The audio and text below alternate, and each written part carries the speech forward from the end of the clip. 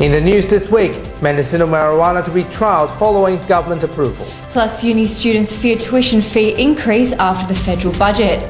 And corrective services toughen up on juveniles following riots at the detention centre. This is the Evening News with Ivan Lung and Danielle Staniskov. Good evening. There's a breakthrough on the use of medicinal marijuana after years of public debate. A state-based company has been licensed to grow medicinal marijuana despite the controversy. Some doctors and patients welcomed the trial. Cassandra Elliott has the story. The controversial subject surrounding legalising medicinal marijuana is in the news again. This time, questions were raised after a licence was granted to grow marijuana in the state. Australian Medical Association WA President Dr Andrew Miller sets the record straight. The thing that people need to understand about medicinal cannabis is that it's not cannabis, it's a derivative of it that doesn't make you high. The AMA assured the public that by licensing a company in Perth to cultivate medicinal marijuana, it is not approving an illicit drug. It will only be used to treat a select group of patients with certain illnesses. Jan is a chronic pain sufferer who hopes that this changes so doctors can prescribe the drug for her and others in constant pain. I have chronic severe disabling pain arising from a full-length spinal injury, nerve damage from a car accident. I'm actually on OxyContin, but I'm allergic to it and there's nothing else I can have, so I'm on a very low dose. Although Jan's not a sufferer of the two conditions that will be treated by the drug, she hopes it could be tried for other conditions like hers. Meanwhile, Dr Miller encourages people to talk to their GP to seek a better alternative. Cassandra Elliott, WAMN News. With the federal budget looming, parents and students are bracing the possibility of more cuts to tertiary education, with uni fees set to rise. On the other hand, housing affordability remains a pressing issue for all. Reporter Nelson Liu has a preview on the budget. Nelson, what can we expect from the government? Danny, the federal government has a bright outlook for the nation's economy ahead of next week's federal budget, but not everyone will be pleased. Federal Treasurer Scott Morrison is remaining tight-lipped on budget inclusions, with limited said about its plans, but university students are set to receive the brunt of the government's bid for savings.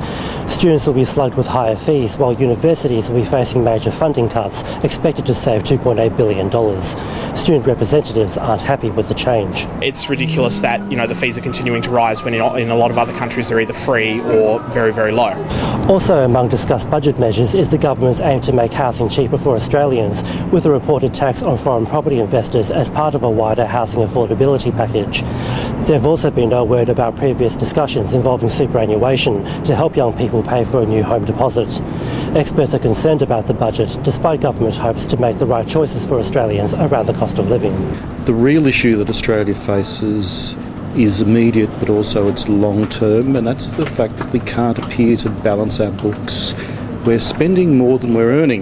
The government's budget will be handed down on Tuesday night. Ivan? Nelson, thanks. Corrective Services Minister Frank Logan has responded strongly to the riot in Banksia Hill Juvenile Detention Centre. During the incident, 7 teenage inmates aged 15 to 18 set fire to a bin as well as smashing windows and security cameras. The incident came to a head when the Special Operations Group with shields and helmets entered the facility. They've used pepper spray and stun grenades to pacify the inmates. The state government of Western Australia is not going to accept that a handful of young juveniles at Banksia Hill believe they can do whatever they like. Police were required to defuse an explosive device during a house raid at Casuarina, where guns, drugs and cash were seized. Detectives executed a search warrant following inquiries into alleged deprivation of liberty and assault of a 21-year-old woman. 3 people were taken into custody during the raid, with 2 charged by police. Further inquiries led to a raid in a home in Parmelia, where more drugs were seized. It's very concerning that anyone would have possession of illegal firearms, and it's very concerning that anyone would have possession and actually install an improvised explosive device, especially in a suburban setting. We're very pleased to have been able to take some illegal firearms off the streets. The Fremantle Mayor election race begins with new candidate Ra Stewart announced her intention to run for office. During a feature interview, she explained what motivated her to compete against incumbent Mayor Brad Pettit. Despite the uphill battle, Ms Stewart is not deterred to take part in the race. I plan to provide a voice for the rest of the community so we can get some balance back on council. Youth, the current unemployment rate for youth in the city of Fremantle is about 15% according to the last ABS figures. Our elderly people and senior citizens and families, I think, have been underrepresented by council to date. There's been a twist in the French election, with presidential candidate Emmanuel Macron's campaign emails leaked into the public. The event came days before polling, as Mr Macron will be competing with National Front candidate Marine Le Pen.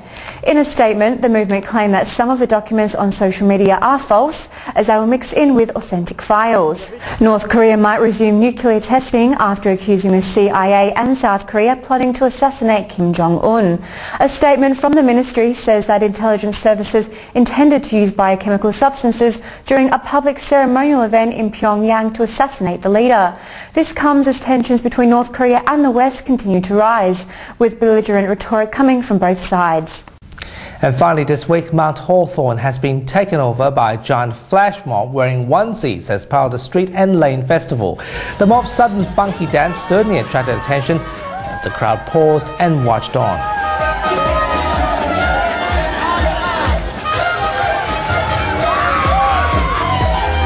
The annual street festival also offered a full day of free entertainment for the whole family. What a way to end a week. Yeah. And those are the top stories you need to know this week. We have the latest news on our website and Facebook. Until next week, good night. Good night.